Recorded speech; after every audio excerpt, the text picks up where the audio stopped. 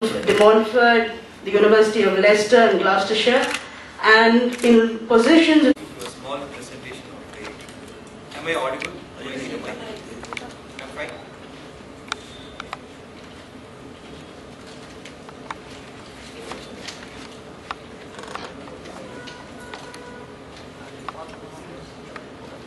And we have a public-private partnership with the government.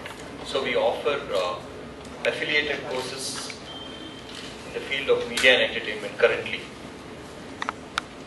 We've tied up with a university called the Dibrugarh University in Assam. It's a Government of India university, and we offer the degrees and diplomas through them as an affiliated college.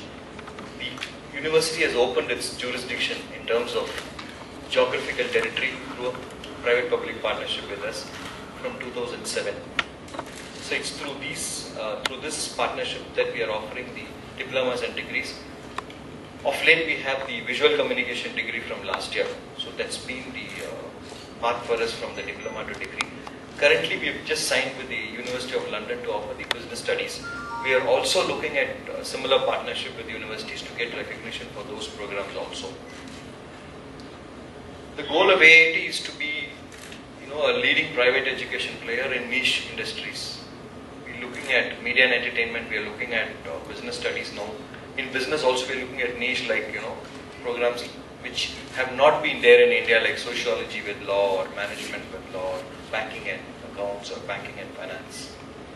So that, it leads to employment. The other thing we are looking at is foray into project management and fashion.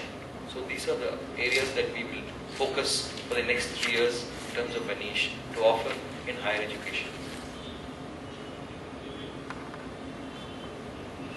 We've been strong in the area of media and entertainment. In fact, we are in higher education, we are the leading player in the country. We have 3 campuses and over 1,000 students who've been doing diploma and degree, and we have close to about 4,000 odd alumni who work in India across FM stations, television stations, and production houses. Media and entertainment along with Hindustan University.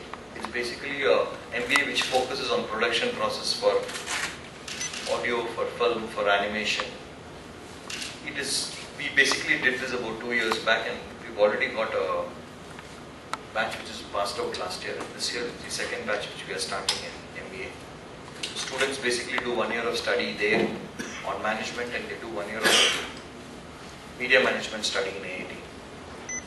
We basically created a platform before we went into signing with University of London so that we have a basic expertise in place to start off a business school.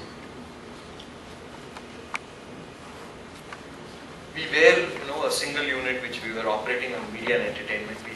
We have now formed 3 divisions basically to do with the media and entertainment. We're calling it the Access School of Creativity. The business will be the Access School of Business, and the other things in terms of design and fashion will come under the Access School of Design.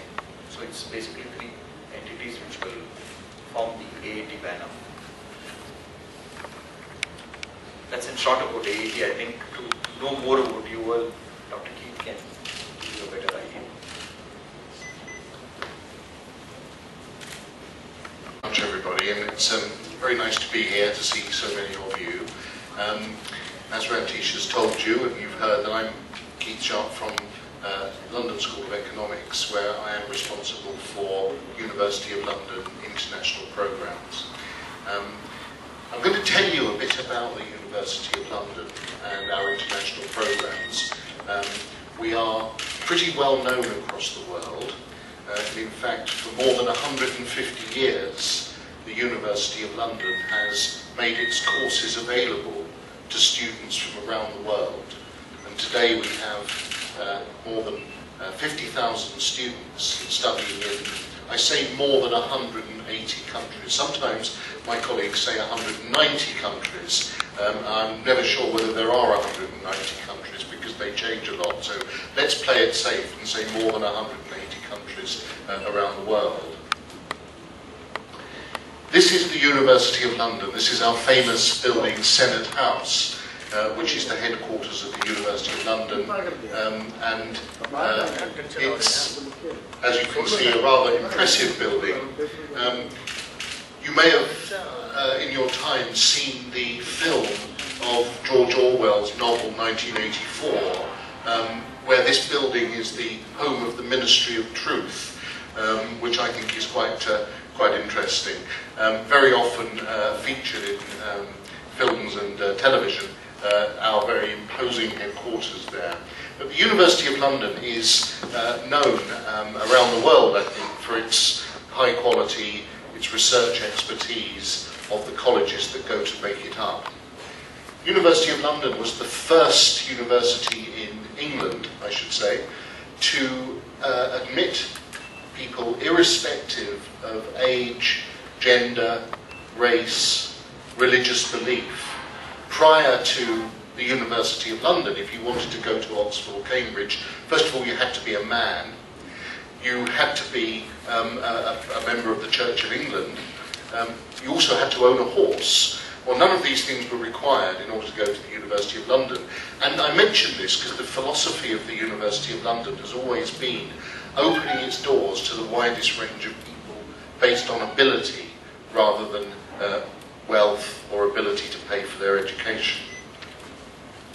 And as I mentioned, you can see here the countries in which we have students literally dotted all around the world. Many students, some of our students will study independently, entirely on their own, whilst the majority, something like between 70 and 80%, will receive tuition through local tuition providers across the world. Now, the University of London is a federal university. That means it's made up of a number of independent colleges. There are, in fact, 18 independent colleges within the University of London today, and 12 of them, as you can see there, collaborate to deliver what we call University of London international programs. And as you can see, the lead colleges include some very famous institutions, such as UCL, University College London, Queen Mary College, Birkbeck, King's College, SOAS, Goldsmiths, and of course my own college, the London School of Economics. Many of these colleges specialise in certain fields, and amongst them are some of the highest ranked institutions in the world. So the University of London International Programmes is a collaboration between 12 of the University of London colleges that provide the content of the degrees in the subjects in which they specialise. And as you can see, some of our external students, our students studying on international programmes around the world, have been very famous. We have 7 Nobel Prize winners that have studied this way, including Nelson Mandela, who studied for a University of London law degree whilst he was in prison on Robben Island. And of course Ronald Coase here is a well-known figure at the London School of Economics, Professor of Economics and Nobel Prize winner. This goes to show what you can achieve doing a University of London degree. We hope that we will see some future Nobel Prize winners coming out of AAT Business School here in Chennai. Now, what is the advantage of studying with the University of London? Well, there are a number of things on this diagram which give you some ideas, but I just want to pick out 1 or 2. I think the most important thing is in the bottom left-hand corner about access. This programme gives access to students who otherwise could not come to London and study a University of London programme. It enables people to study in their own country at a fraction of the cost of studying, of going to London. You all know what it costs to study abroad. This cost is getting higher and higher every year, coupled with the living costs, coupled sometimes with difficulties of getting visas. Plus, many young people actually don't want to go abroad and study. They still want to get an internationally renowned degree, but they want to do it at home. They don't want to have to go and live in a foreign country at 18 years old. I certainly wouldn't have wanted to do that when I was a student at the LSE way back, whenever it was, back in the 19th century. So that's one of the most important things. It's about access. It's about access to access to our courses. I think we also would focus very much on the employment opportunities that these programs give. Because they're a global program, they are recognised by employers around the world, especially international companies, multinational companies.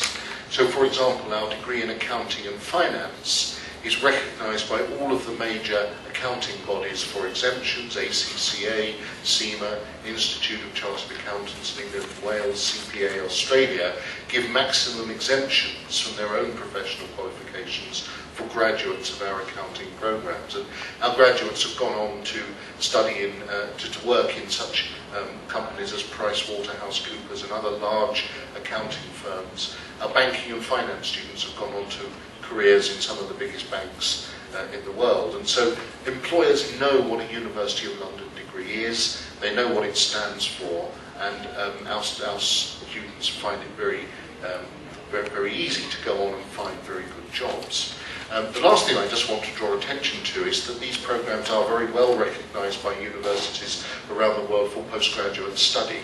And so many students take the opportunity of doing their undergraduate program in their own country, and then if they want to go abroad to study, they do so at the postgraduate level. They might go to the UK or to the United States or Australia or Canada to do their master's degree. And at the LSE we've had many graduates from this program who've come on to do their postgraduate study at the school.